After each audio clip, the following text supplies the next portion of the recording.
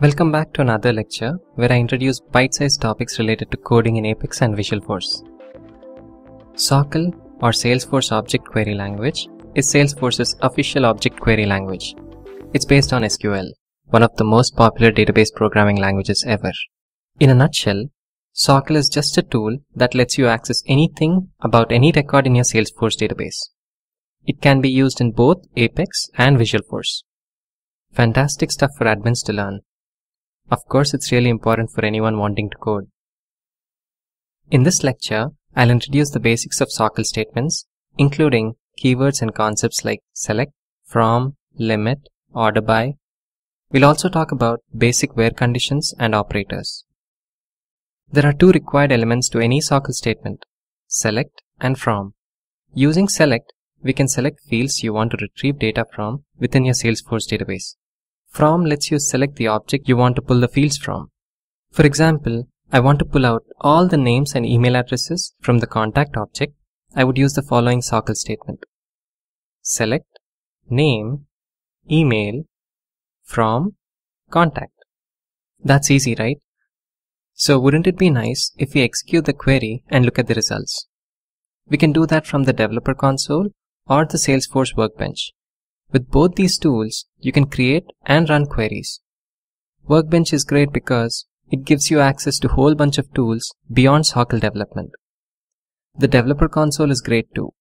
We'll use the developer console for this lecture. You can get to the developer console from your name and developer console. We can construct our query here.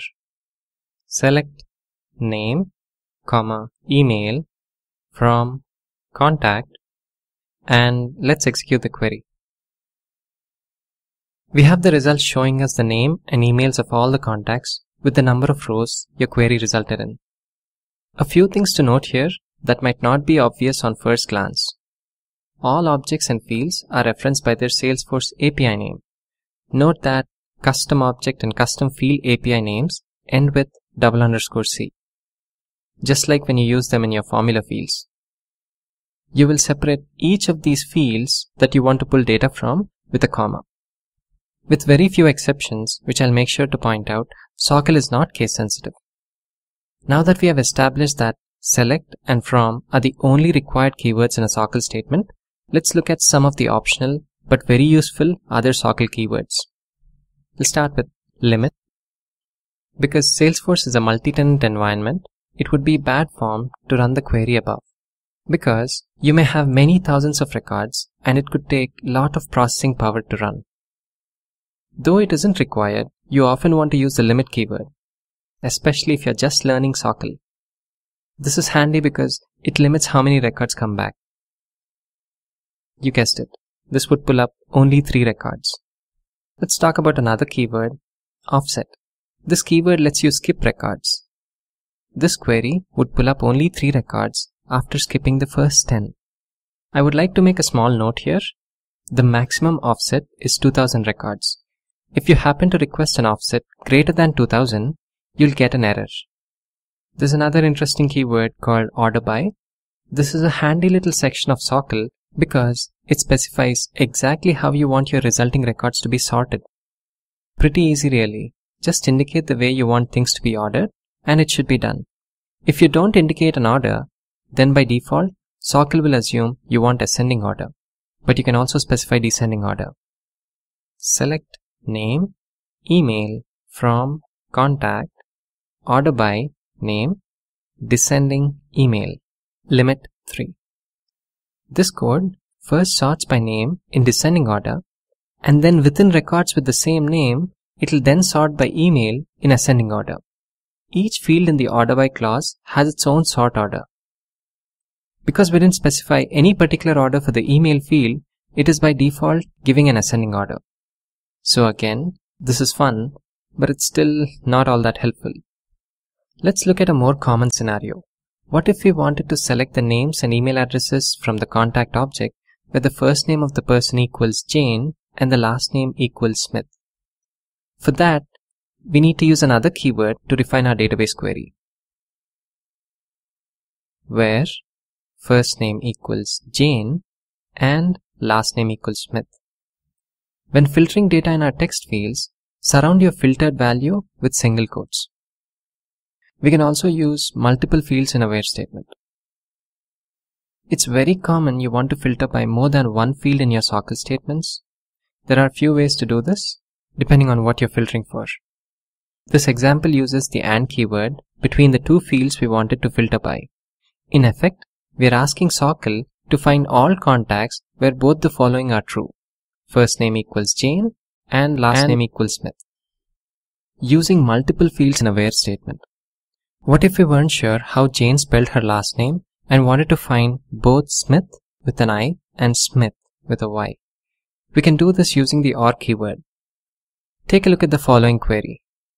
Select ID from contact where last name equals Smith or last name equals Smith with a Y. Another way to look at multiple values within the same field is using the in keyword. Select ID from contact where last name in Smith, Smith. It allows us to define a list of values by placing them inside parentheses and separated with commas. The two where statements would produce the same result set, but you can probably see the advantages in this way of doing things.